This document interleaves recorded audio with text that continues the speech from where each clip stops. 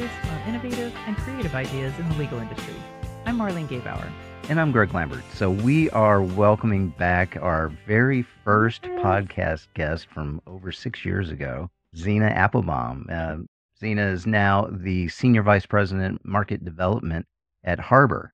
So, Zena, we are very, very happy to get you back on the show. Sorry it took us so long to get you back. I can't believe it's been 6 years. Well, lots of other great guests were here, so good. Yep. Well, we are glad to have you back. So I know that you've only recently moved over to Harbor, but I'm going to ask you the hard question. So how's it going so far? Honestly, so far it's been great. A little bit overwhelming. Like there's a lot coming at me from all different areas of the business, but everybody's super excited, super engaged, excited to have me here. And I really feel like I can add value, which is great. Like you want to switch jobs knowing that you have a purpose and that you can contribute meaningfully. And I'm already starting to feel that. So far, so good. Awesome. Cool.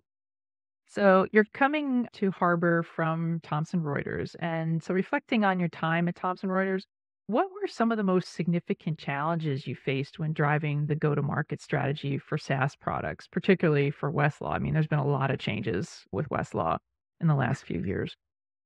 Yeah, so Westlaw is an interesting one, right? Like it is the market leader in legal research and what it does.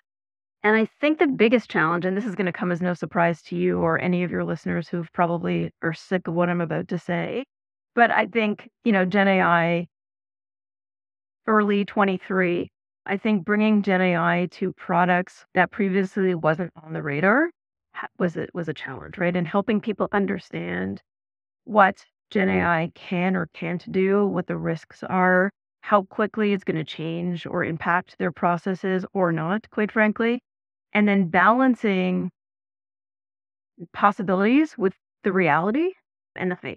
So I think that was the expectations. Yeah, and helping them. You want to build a market when you work for one of these organizations, but at the same time, you want to be realistic on what you can deliver and what the products are actually capable of doing. Finding that balance when customers are also really asking for something and really want it to be the panacea of legal research. At the end of the day, legal research is hard and it's going to continue to be hard, but there are things we can do to make it easier. So it was just really educating the market on what Gen AI can or can't do was really, I think, one of the most challenging things of, I'd say, the last 18 months and continues to be a challenge going forward. I just think it's interesting that so many, like research is the focus, like Gen AI, like everybody wants to have that as the answer to research. And as you said, like research is one of the hardest problems to figure out, but that's immediately what everybody wants to go to. Because it's time consuming and it sucks. And if there's a way to make it easier and better, of course everybody wants that, but it's also the special sauce, right? And so you don't want to necessarily take that away from litigators either. Mm-hmm. Yeah. Now, I imagine there was pressure to get the word out. So how were you able to work with your internal team to make sure that what you were pushing out for the message was meeting what was actually going on?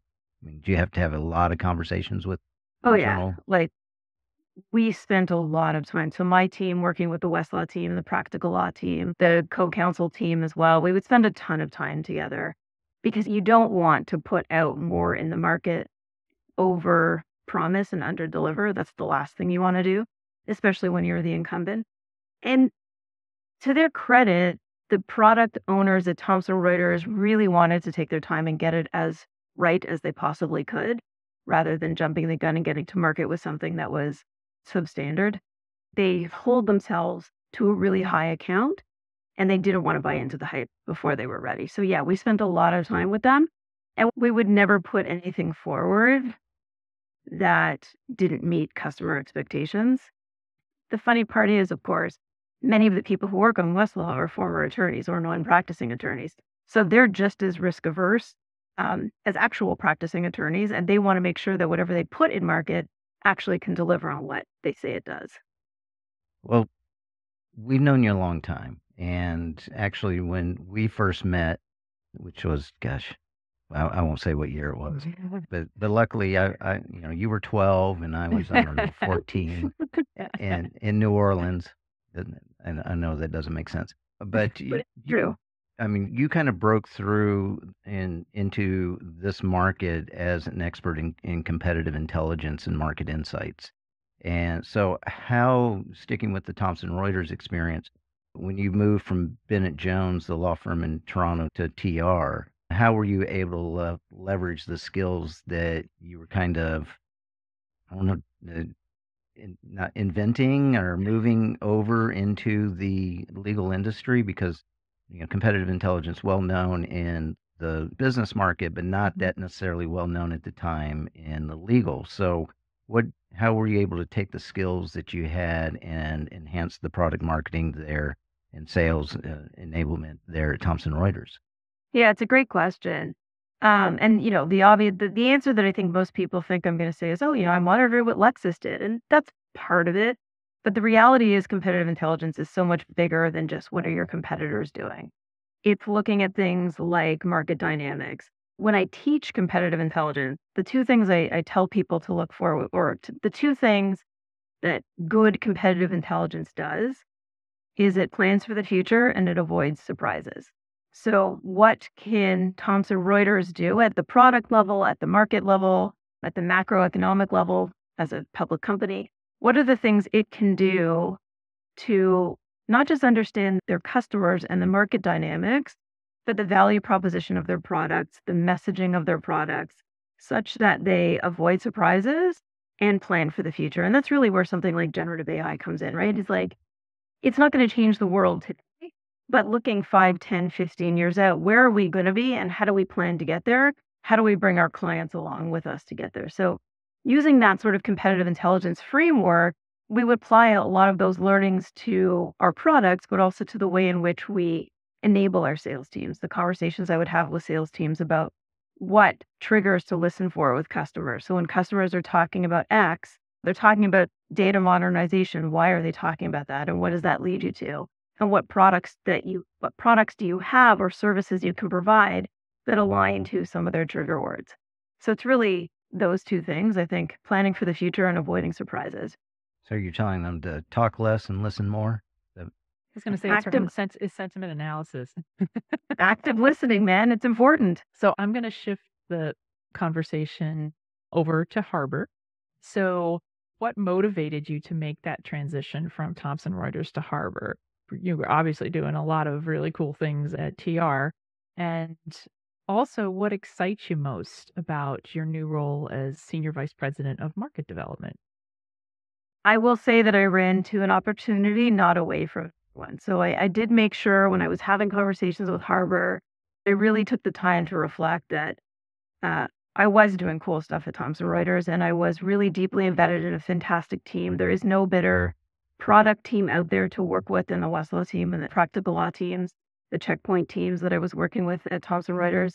They really are the experts in their domain. And so I had to make sure that I was running towards an opportunity that was going to help me grow as an individual and particularly was going to help me shift my focus away from products more towards my legal domain expertise and more towards doing the things that energize me, which is enabling a smaller sales team, being a part of a smaller company.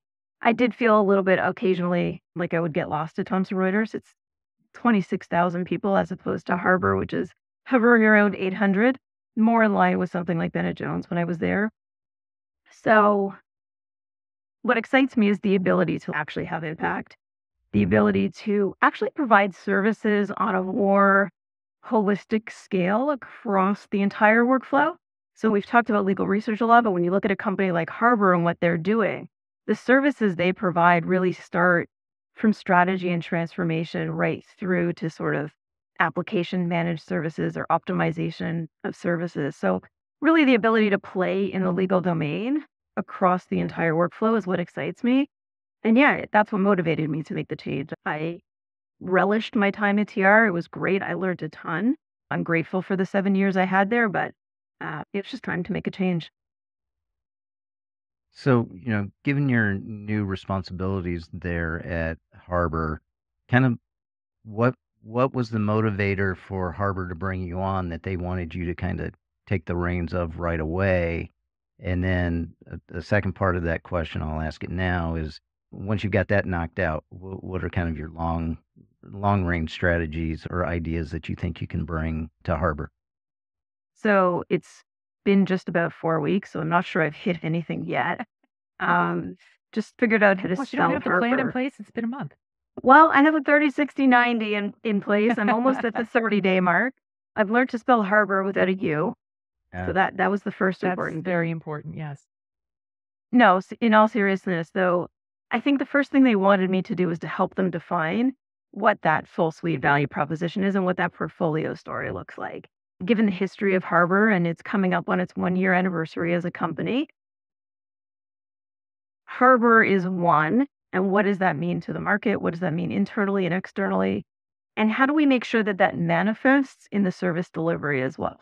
So that's, I think, my first priority. And then there's some other areas of interest, not surprisingly. What do we do with our competitive intelligence offering and how do we scale that to offer our clients service in a way that maybe they haven't seen before? Now, I Longer know. term, Well, actually, before you jump into that, let me ask you this. You mentioned that Harbor is coming up on the 1 year kind of rebranding, reinventing itself as one company. And I fell into this trap when I was talking with Chris Martin in Chicago, is I was still thinking HBR and the pieces that they've acquired over time. And I was like, well, what are you doing with this and this and this and this? And you could tell he was a little confused. He's like, well, it's all one now. It's not, they're not seen as these individual pieces anymore. It's all one. So is it kind of nice that you're coming in now that they're all one, or are you still kind of remembering it as it was and trying to adjust to how it is now? they've come a really long way in a year or just under a year. I remember listening to Kay Sycamore at ILTA last year. I remember listening to her at their sort of Harbor coming out party talking about what Harbor means. And they've come a really long way. So there is still conversation about the heritage brands, and sometimes people will understand Harbor only in the context of one of the heritage brands. But I think we've moved beyond that being the only explanation for Harbor. And I do think Harbor has really taken hold and people really are beginning to see the company as that company. All right. Well, now I'll let you answer. What are some of the Yeah. long range Well, and I concerns think that you it have? ties in terms of my long-term goals. My long-term goals are really to help the industry see Harbor as their one advisor. The way you would think of a KPMG or a Deloitte or McKinsey, we really want people to think of Harbor as the one place you go to help with whatever needs your legal department or your law firm has in terms of strategy, transformation, management consulting, as well as some of the other areas that we offer. So that's the long-term goal. So I'm curious, it's like, you were talking about AI earlier and having a big impact on the legal landscape. So is that part of what you see, a role that Harbor might be playing in that evolution? Yeah, I mean, the one really nice thing about Harbor is that we are technology agnostic. So if a firm decides to go with Elite for their financial systems, or they are an Aderant shop, whatever they are, we can plug and play and we can help them understand how to get the most out of whatever technology they're using, including the AI enhanced versions of those products. And more importantly, we can help firms who want to take advantage of generative AI or any AI, quite frankly. If they want to take advantage of AI, if they want to take advantage of cloud, and people are moving at various rates to the cloud. That was very And polite. I'm sure you've had many guests on talking about cloud migrations and whether you should be For cloud forward years. or not. For years. I think the reality is, and thank you to Microsoft at 365, like we're going to get there. Everybody's going to get there.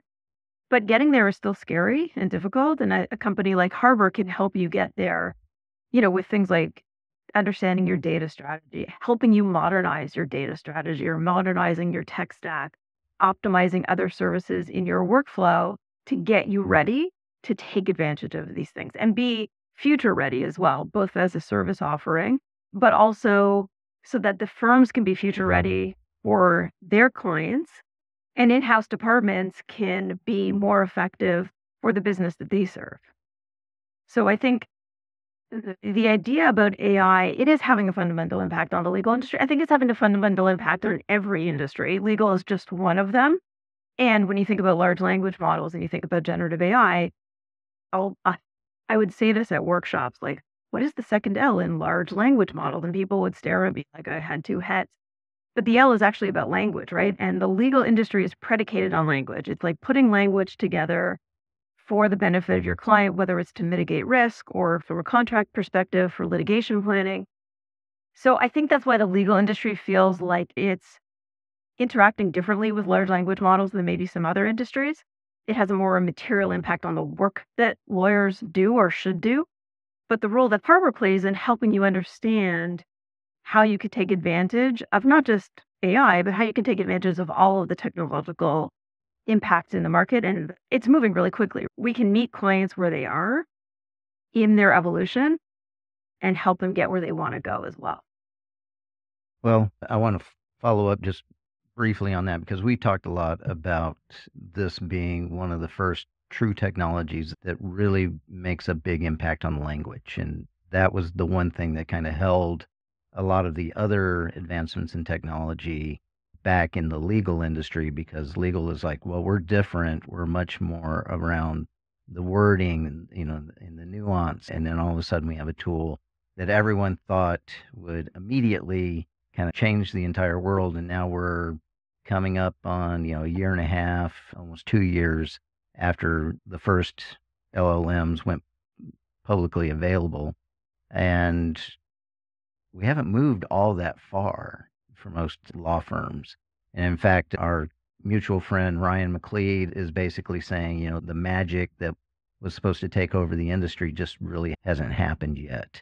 So, what are you thinking that as we're readjusting to this new expectation of what the large language models and AI can do, where do you think Harbor will position itself in advising law firms, companies to go forward? Yeah, I think that the position that I'm seeing so far is we'll really meet you where you are. Like, we want to get you to the place where you're ready to take advantage of the technology and of the tools at a pace and a rate that makes sense for you, recognizing that some may need a bit more of a push than others as well. And that's what our strategy and transformation team can help them understand is how far behind they might be or they could be and how they can leapfrog forward should they choose to. But I think ultimately, whatever plan or strategy you have, we can help you achieve whatever your goals are for your firm, whether it's better customer service, better client service, or optimizing your data in a way to take advantage of things like Fabric from Microsoft, which is just out of beta, or some of the other products that are out there that can really help drive efficiency in a firm. We can help you get there, or in a legal department. Well, Zena, we're at the moment where we have the crystal ball question, and we didn't have this question when you Yeah, were we on never last had a time. crystal ball question for Zena. That was a new addition in the That- last 6 years. yes, yes. So we have different music, we have different questions, different platform we Yeah, a record different on. platform. world. Everything's Yeah. different. It's But like we're we're all not the even the same. same. Yeah, That's true. exactly. We are exactly the same. So we have the crystal ball question that we ask, and that is, what change or challenge do you think that the legal industry is going to have to address in the next 2 to 5 years? I think that in-house departments are becoming far more sophisticated than they ever have been. The technology tools and the incentive to use them is greater for in-house departments than it was previously.